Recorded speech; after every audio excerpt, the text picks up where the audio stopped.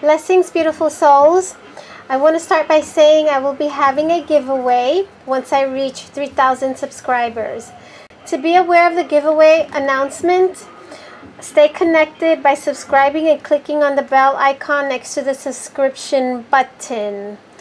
Clicking on the bell icon, you will receive notifications every time I upload a video. And therefore, you will know when the giveaway video has uploaded.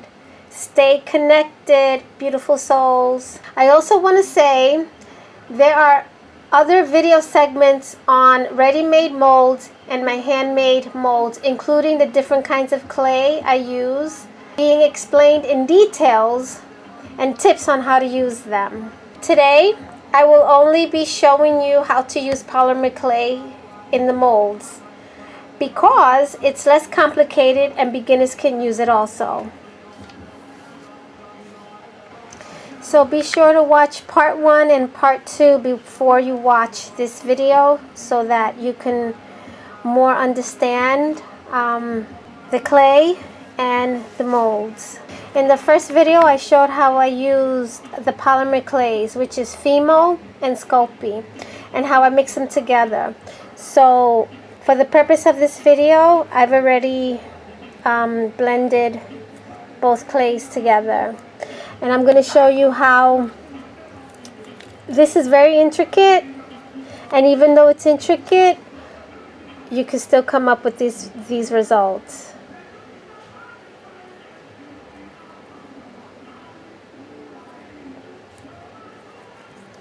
So this is how we're going to do this. I'm going to use this roller to help me out,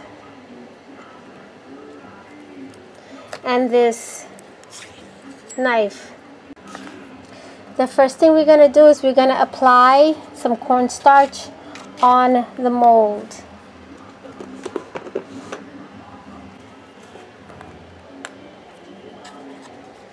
I'm going to be using this cornstarch. You can use any cornstarch as long as it's cornstarch.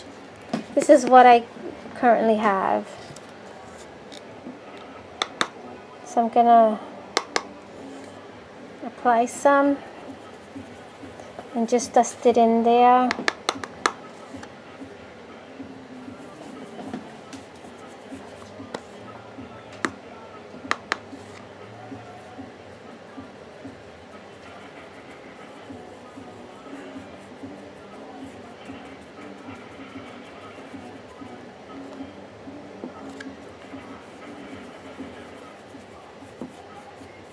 If you have too much, flip it over and just tap it off. That'll work too. Okay, if you checked out my first video, which I suggest you do, I showed how I added Sculpey into the Fimo and molded it and kneaded it together. So this is real nice, and it's not too soft and it's not too hard either. And just ball it up. This is going to be a little challenging for me because the camera's in front of me, and when I do this, I'm very close to it, so I have more control. So let's see how this works out. So I ball it into a ball, and I'm going to put it in the center, and I'm going to spread it on either side, on both sides. And it's okay if it pops up a little bit. If you find that the clay is sticking to your fingers, just add some cornstarch to your fingers to prevent the clay from sticking to you.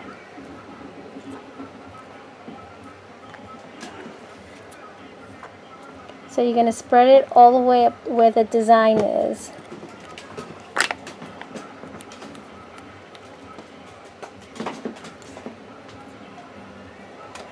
Once you got it all the way to the end of this one, let's work on the other one. You could also use this, you put a little bit of cornstarch here, and you can use this also.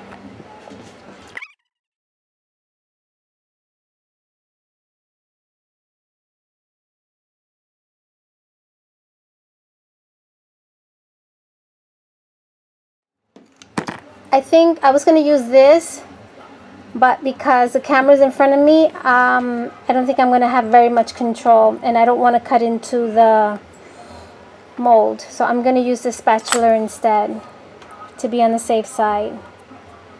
So you know what? I was going to slice here, but I'm going to start from here. So you're just going to cut off what's on the top, or slice off what's on the top as much as you can.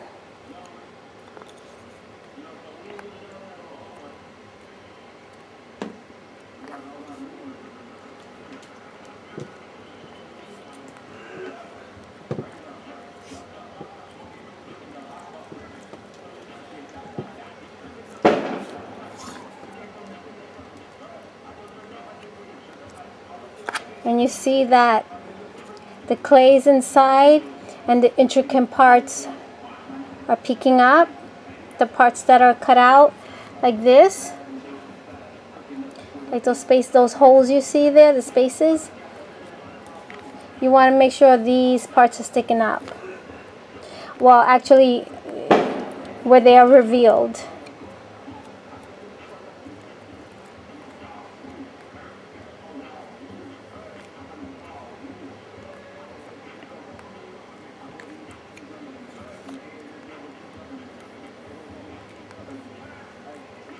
Once you get the hang of this, it'll become easier with time. Oh, wait a minute, what am I doing? I need clay in there. Okay, no problem.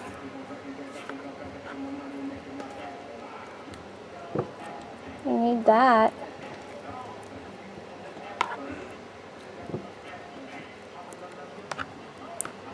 Okay.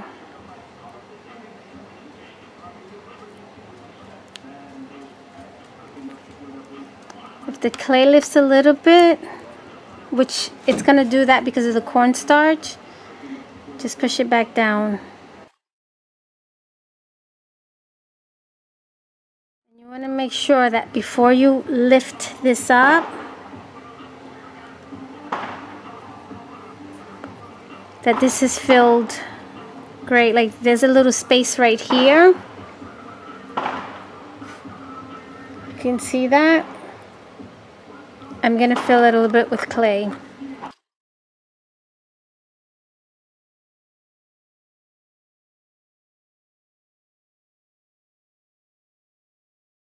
got to have patience with this, with the intricate molds. But it's worth it in the end.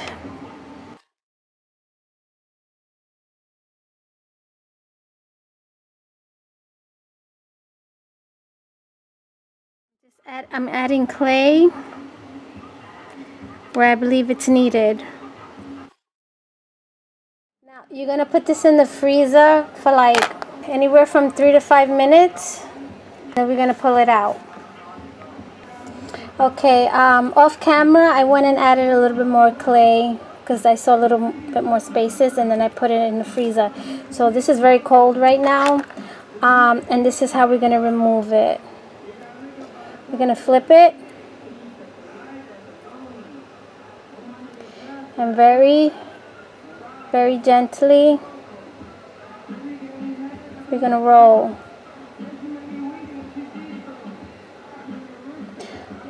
Okay, this piece broke, but I'm going to show you how to mend this back together before you bake it.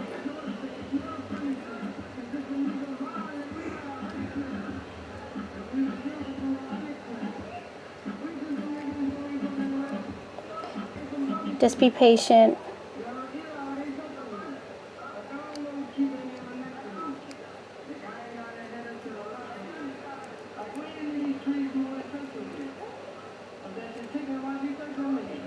Okay, I need to move this over. I didn't realize this was short. You know what?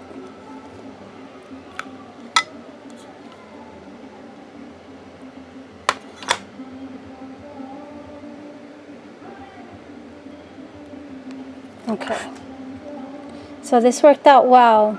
Nothing broke except for this piece here. And I suggest when you're unmolding it, put it in the unmold it in the baking tray you're going to bake it in, so that way you don't have to move it. It'll stay in place. And if pieces break off of it, if a piece or two breaks off of it while you're unmolding it in the tray, that's fine. You leave it in the tray in the position that it is. And this is where the TLS comes in. This I showed in the first video, in part 1. So make sure you view that video so you can see what this is for. This is clay in a thick liquid form, so it's a clay glue.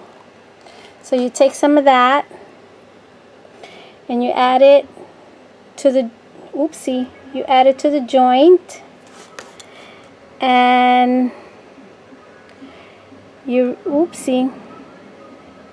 this is so small, and then you just reattach it. And when you bake it, it'll bond like nothing happened. Okay, this is the other part. So when I did this one, it broke in these two parts. It broke right here, and I just mended it back with the TLS with this before I baked it, and I already had it in the tray, so I didn't have to move it, and it worked out just fine. So for these, you're gonna do the same thing that I showed you. When you add your clay in these parts, you put the clay in the middle and just mold it out, and then just slice off the remaining clay, and making sure that you don't have spaces. Wherever you have spaces, just fill in a little bit of clay at a time, and if it overflows, just slice off that piece. I baked it, and the broken pieces are not broken anymore. It turned out beautifully. That is the benefit of these ready-made molds.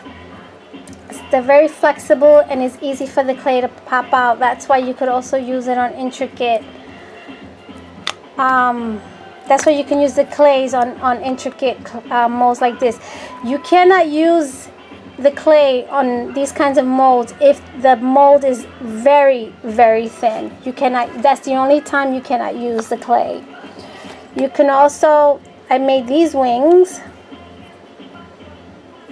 and look how thin that is, but it's not too thin, and it's very pliable. I wouldn't pull it too hard because it will break, but it's very pliable, so if it falls, it won't crack and it won't chip. With this mold, obviously this is a big mold, and it's a little bit deeper except for this raised part, but even then it works really great. And with this, I added my clay again. I put it in the center and I molded it out. I let it overlap, and then to help it a little bit more, I pressed in this to give it an even impression, and I also turned it over and did it on the back side as well. You don't have to press it too hard, but put enough pressure. And I'll be using this on a dollhouse that I'm putting together. That's why I bought this mold for that. These molds are handmade. I have a video on that too. These are not as pliable or flexible as these are, but they still do a great job in creating molds, especially when you have an object and you want to make more of it, or you want to have more of it and you don't want to spend the money. You can make a mold for it. These frames I had bought almost 2 years ago on eBay from a China seller, and these were the frames. These are made out of resin, and I didn't want to repurchase them, so I decided I'm going to make a mold out of these. I've been making molds for quite a bit of years, so it was nothing for me to make a mold so that I don't have to keep buying these. I made a mold for all of these, and before I knew that they were making molds for frames, because a lot of these frames they have in these kinds of molds, but I didn't know that. So I went ahead and made my own. And this is how they came out. And I'm going to demonstrate how to put the clay in this one, because since this one is a little bit harder for the mold to come out, you got to apply a different method. So again, you're going to take your clay. Before you take your clay, you will add your cornstarch. That's a little too much, but that's okay. We're going to dust off the rest. Okay. I'm going to roll my clay into a snake.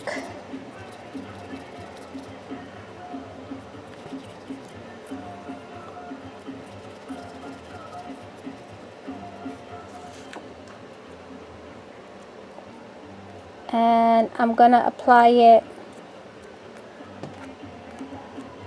right where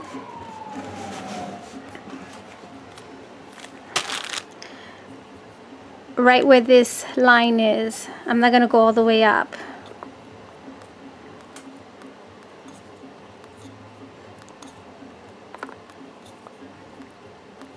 And if I go all the way up, I'll just take some off.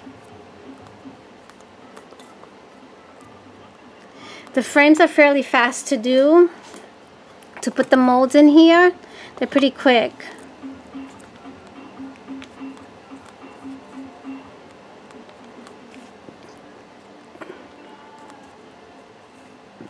Just making sure that it's right on that line. And even if you go over and you bake it, you could always shave it off.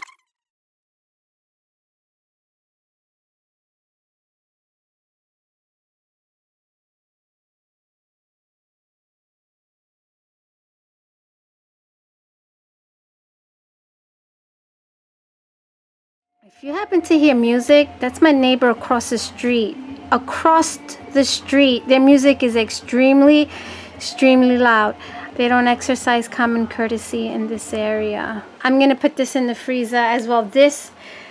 I'm gonna leave this in there more than 3 minutes, probably 5 to 7 minutes. This is super duper cold. Okay, now to take this out of the handmade mold, I bang it.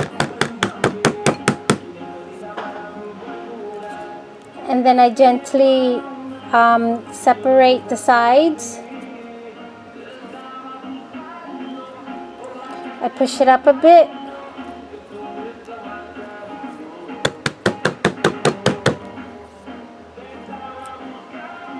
You can push it back. Okay.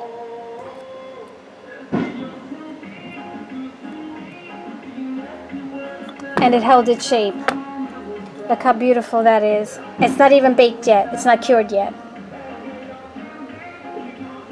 So that's how you remove your clays out of your silicone molds. Well, that's how I do it anyway. I wanted to share with you the other molds I have, the flexible molds that have the frames that I didn't know they had. And look how pretty that one is. This is from this mold here. This side of the mold is this one, but I already had made a mold, because remember, I had bought the resin piece, so I made the mold. And I really wanted this side, even though this side is the same mold that I made. But I absolutely wanted this side. That is so pretty. This is another mold I really wanted. Look how pretty these turned out. This clay, I'm telling you, it leaves a great impression on these molds. If you was to use this with the plaster of Paris, it's going to crack. The plaster of Paris is going to crack, it's going to chip, it's going to break if it falls. If this falls, it will not break. Here's a mask mold. These would be great to embellish. I am really excited to get these embellished. I have a dresser here.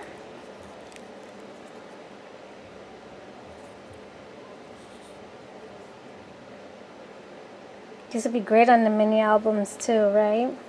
With a nice bedroom theme. That would be so pretty. I think I want to make one of those. Look at this cutie pie here. And these are a thin but not too thin. And they still turned out great. They're flexible too. Look at the teeny tiny socks. And how it picked up the details on that. Well, these are the booties actually. These are the socks. Look at the details on that one. And the clothes.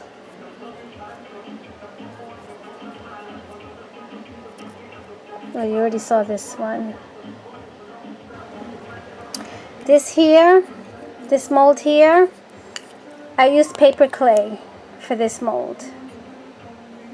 And even the paper clay picked it up nicely.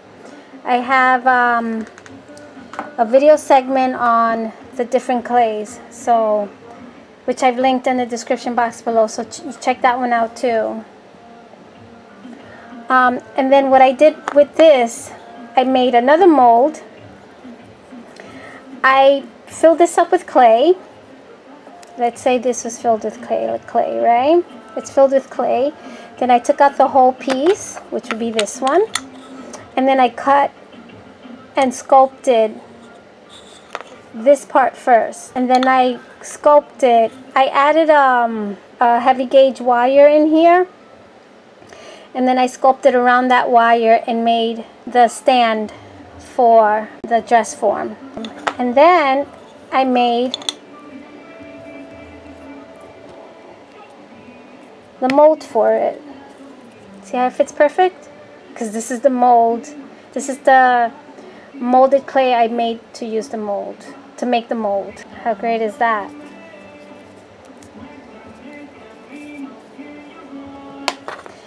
And it stands up. I made it so it can stand up. So when I put it in a miniature house, it's great. And it also can be, it's also flat, so you can put it on your mini albums or your paper crafting items.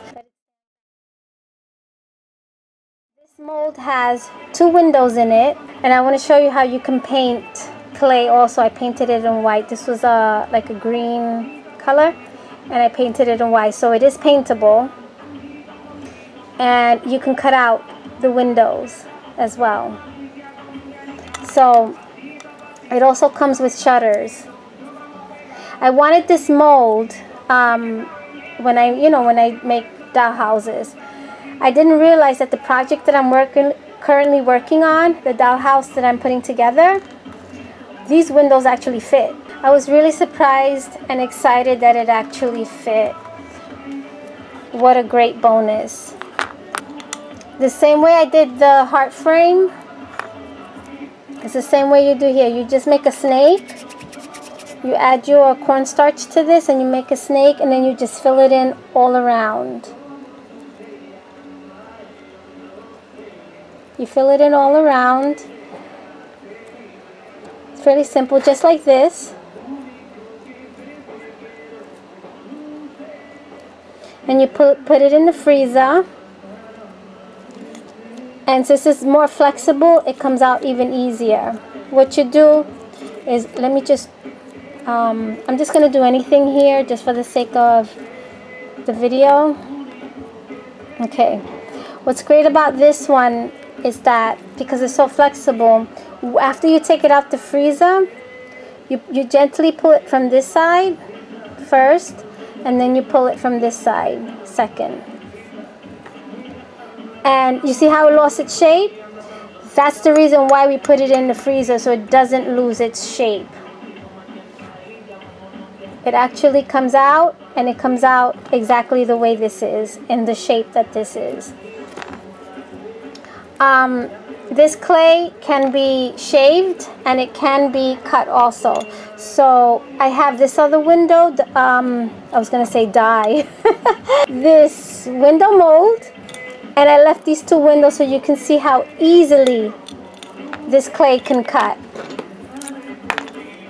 which I demonstrated that on the clay video. But I'll show you this right now.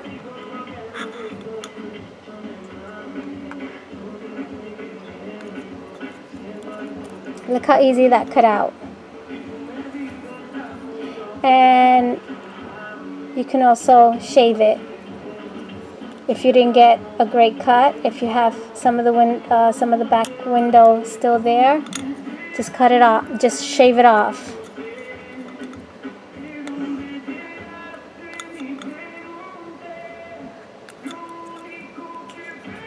Look at that, real easy, and it's not that thick.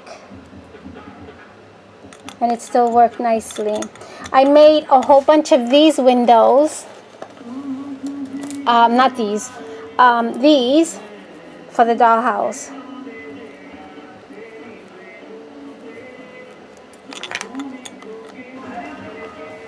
This last mold I want to show you, it's not a really good mold because of the legs. It's a two-part mold, and you can make it dimensional. It's supposed to be like a carousel horse. However, the legs are awful. So what I had to do is I put the clay in here, and I resculptured the legs myself. And I will be making a mold out of these. What's great about this is that I can use them flat on a project, or I could actually make it dimensional. I can put a skewer in there or a dowel.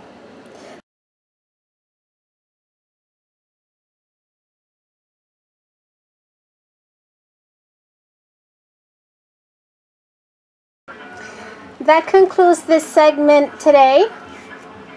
Share, be fair, love one another, and be filled with love. Peace.